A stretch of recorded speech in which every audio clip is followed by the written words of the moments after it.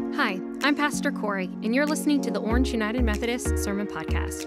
We're a church in Chapel Hill, North Carolina that wants to help you find your place in God's story, and we hope this sermon can guide you along that path. Visit orangemethodist.org to find out more information about location, service times, upcoming events, and ways to give. We hope you enjoy.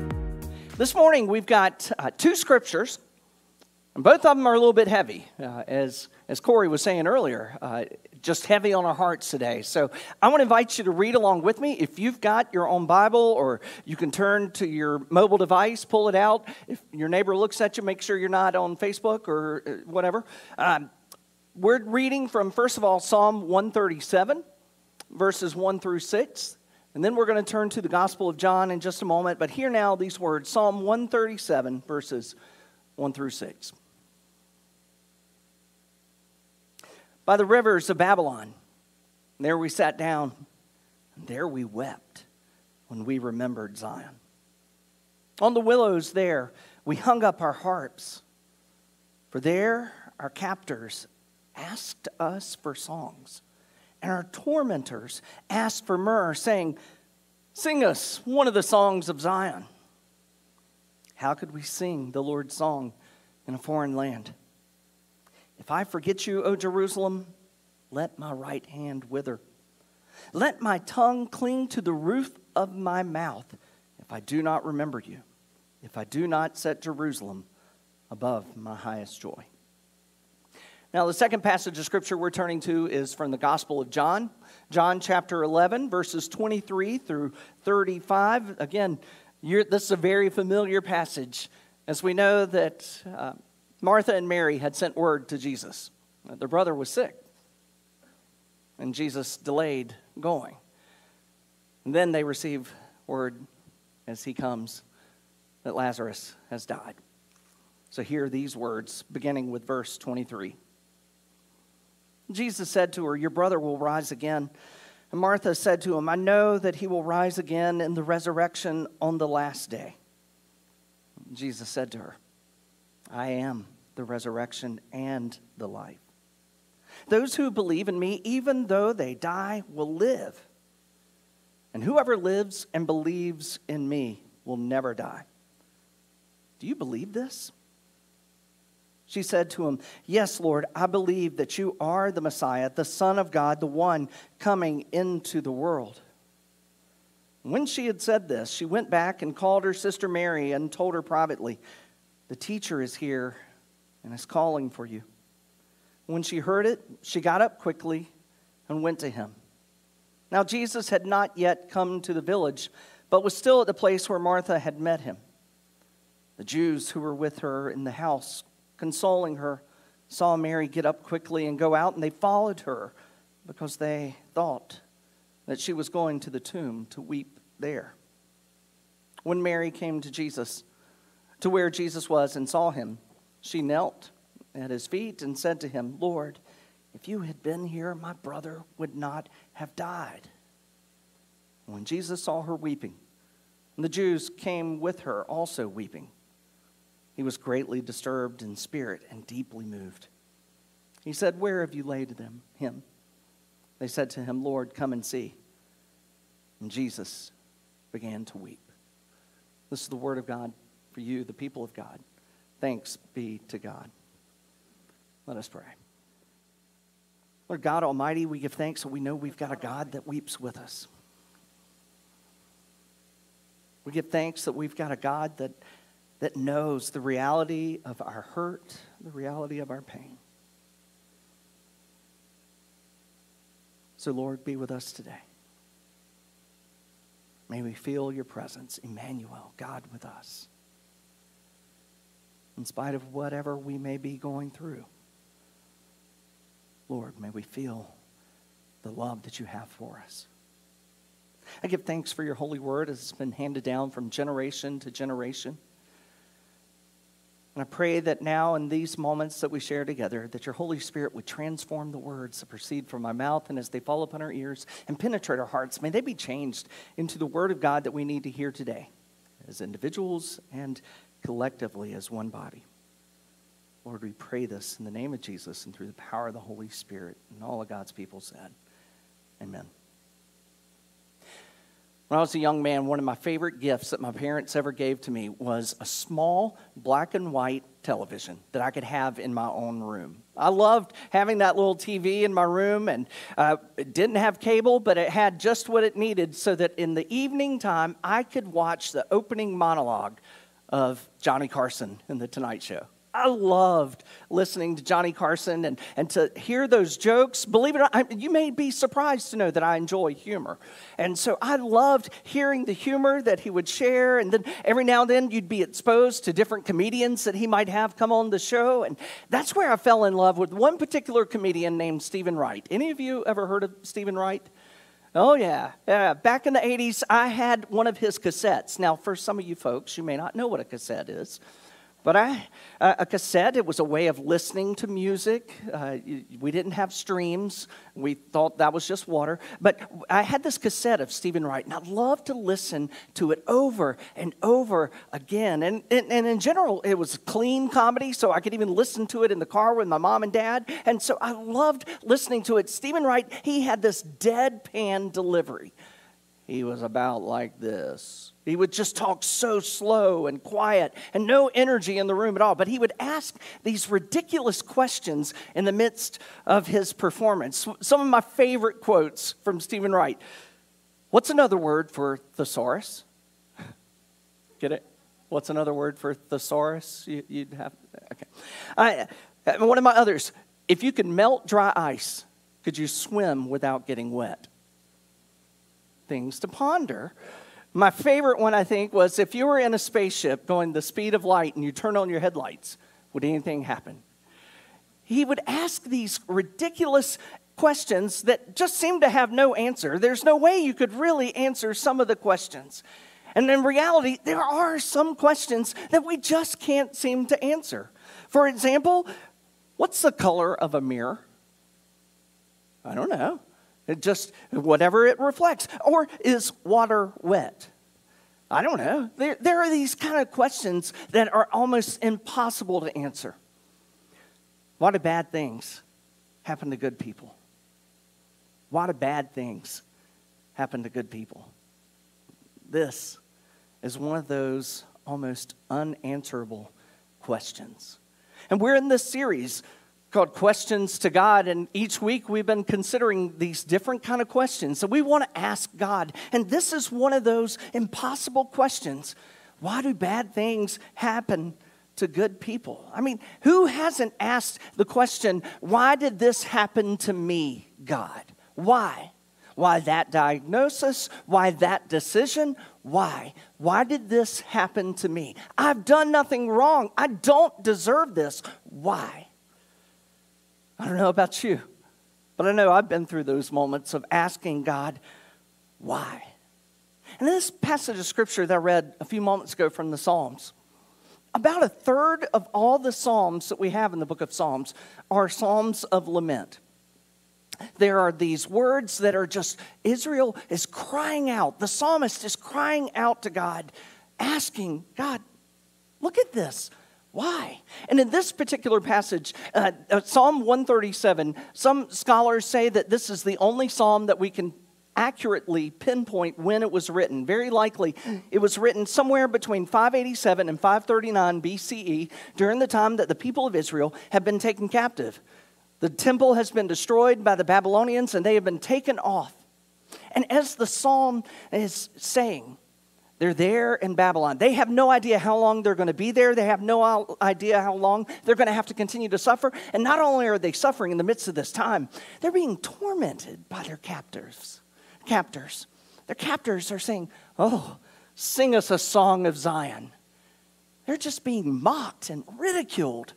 And it says that they had hung up their harps on the willows because there is no joy. You know, I only read verses 1 through 6 because if we had read the rest of that passage, and I invite you to do that later on, you'll see that not only are they lamenting what has happened to them, they are asking God for brutal revenge, horrible revenge. I mean, you know, if I was the one that was putting together the Bible, this might be one of those kinds of passages that I said, you know what, this is just a little bit too dark. This is just a little bit too heavy. I think I'm going to take that and maybe I won't include that in the book. But I think the reason that that is there is to show us the reality that we have these emotions. We have these feelings. We feel like we have been forgotten. We feel like we have been abandoned by God. That's what the people of Israel are going through. That's what they're experiencing in this time. And so they lament. They're crying out to God. And I think it's included because the reality is God can handle us crying out to him. God's big enough to handle whatever we might throw at God. Back in 1984, the actor Robert Duvall, some of you remember Robert Duvall, he hand wrote a script, a movie that he would eventually develop and make. Robert Duvall, he actually is the son of a Methodist minister, and so he grew up as a part of the faith, and so he wrote this story. And it took years to eventually develop the story that became known as the movie The Apostle. And as he wrote it, he wrote the story about a preacher in Texas who finds out that his wife is having an affair with one of his proteges, and so he assaults this individual, and then he flees the state, and he goes away in hiding. He changes his name. But in the midst of all the turmoil, he seeks refuge at his mother's house. It's one of my favorite scenes in all of movies. And in this scene, you see the house from the outside, and you hear the shouting and screaming going on inside of the house. The camera comes in, and it shows him inside of this room, and he is just walking around shouting and screaming at God at the top of his lungs. The scene then shows the next-door neighbor's house and the light coming on, and then you hear a phone ringing.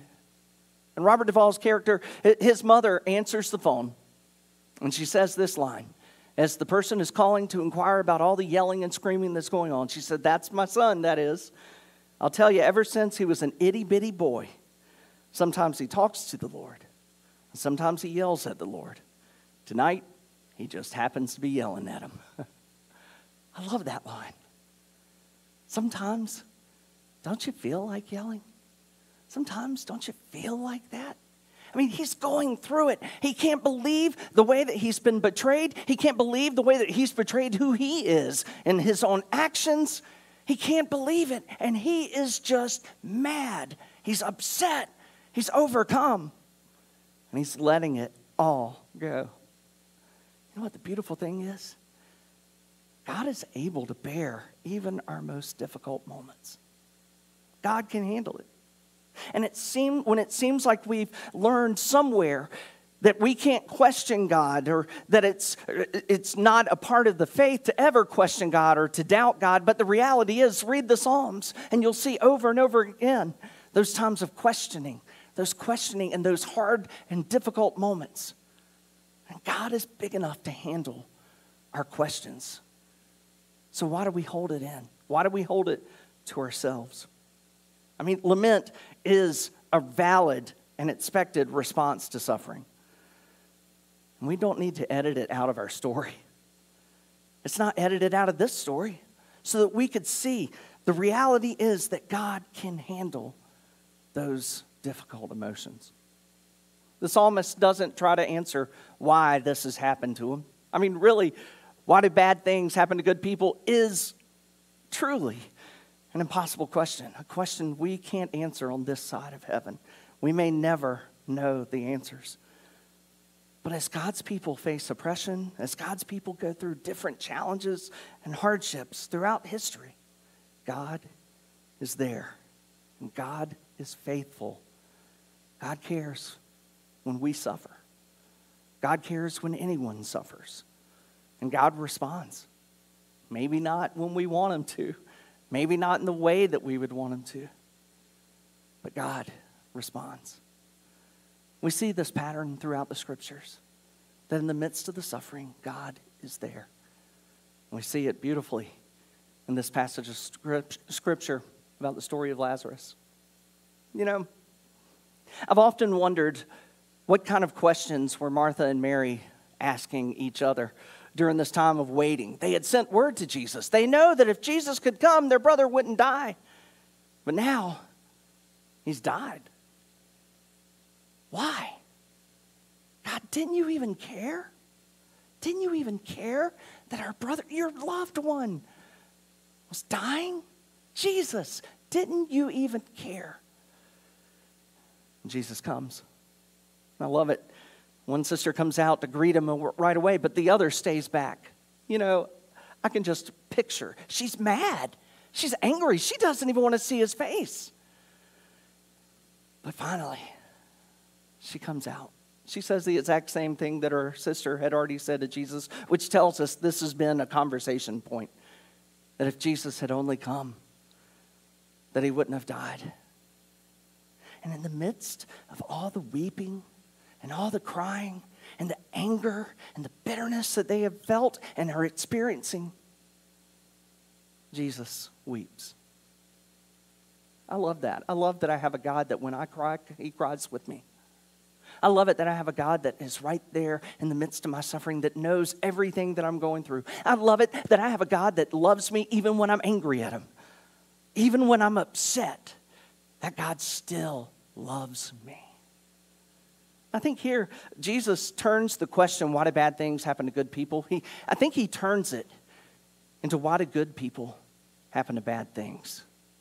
See, that's the thing. When we go through these times of suffering, we don't go through them alone. Good comes alongside us. Think about those most difficult moments in your life and the way that somebody came alongside you in that moment. And I honestly think that if more times good happened to the bad things that have happened in our lives, more people would truly stay in love with God. The problem is sometimes when we go through these hard times, we fall away. But I think that's the challenge to you and to me, to come alongside when somebody's going through those difficult moments, that we come alongside to let them know you're not going through this alone. These bad things that have happened to you, good things are going to surround you. I think about in the moments that after my mother's passing. And I know I've shared about that before, but I think about in those days following my mother's unexpected death, how the way that we were loved and surrounded by people that cared for us. And I remember thinking very vividly of that old poem, Footprints. I know you know of that story about the person walking along the beach and they see two sets of footprints, but in their most difficult moments in life, they only see one set of footprints, and they ask God, why did you forsake me? Why did you leave me alone? And God responds, those are my feet as I carried you. I couldn't help but think that in the time, that moments following my mother's death and the way that people surrounded us and loved us, it wasn't just one set of footprints. There was hundreds of footprints. Because good things, good people happened in the midst of a bad thing. I think that's our challenge. So number one today, maybe you're one of those people that feel like you have been forsaken. Maybe you're one of those people that feel like you have been forgotten. Maybe you're one of those that feel like God has abandoned you. Why has this happened to me? If that's you today, you know what? It's okay to cry out. It's okay to yell and scream. Maybe not right in this moment, but it's okay. Write a letter to God. Write a letter to God saying, God, I'm angry right now. And I don't understand why you've allowed this to happen. I don't get it. Why, God? Where are you, God? It's okay. Write it out in a letter or tell it to a neighbor. Tell it to me. Let it out. Express it. The reality of what you're experiencing. God can handle it. I promise you. And God is not going to get angry at you. God is going to look upon you and love you even more than what you think. Even more than you could ever understand. Because God sees you being real. You know, God sees you. You know what? I can tell when I walk in the door if my wife's upset with me or not. I can just see it on her face. I can hear it in her voice. And if I say, honey, how are you? She says, fine. I know it's not fine. God knows when we're lying to him. Don't praise God in the midst of, yes, praise God in the storm. I loved the music today. But there are times the reality is we've got to say, God, I'm not right. I'm not right now. Maybe that's you today. If that's not you today, then be the good that happens to those that are in that. Be the ones that surround somebody in the midst of their darkest moments. Be the one that offers to come alongside. You don't have to tell them anything to make them feel better. Just be there. Be present. Because, folks, this world can feel so alone. Remind somebody they are not alone. Today, why do bad things happen to good people? I don't know. But I know this. Good people happen to bad things. And I think that's the way that we're called to live out our faith, to come alongside somebody in the midst of those difficult moments. May you be the good that happens to the bad. Let us pray. God, I don't understand all the difficult things that we go through in life. I wish that there was no pain or suffering. But the reality is we are betrayed. The reality is hardship comes upon us that we never expected. And sometimes we don't know what to do with that. So God, may we be willing to just give it all to you. Even if we don't understand, we just give it to you. But may we feel just like Jesus came alongside Martha and Mary, that he wept with them. They knew that they were not alone in that moment. And we have a God that is willing to bear up our suffering. We have a God that is willing to suffer alongside us. A God that is willing to offer up his life as a sacrifice for us. A God that is with us. Emmanuel. So God, there may be people in our lives that we've been holding in our hearts and our minds, that we've been lifting up to you in prayer. But Lord, may those prayers become a life. May those prayers become an action as we go alongside to be the good in the midst of the hard, in the midst of the bad things that have happened. May we be the body of Christ. May we be with those who suffer.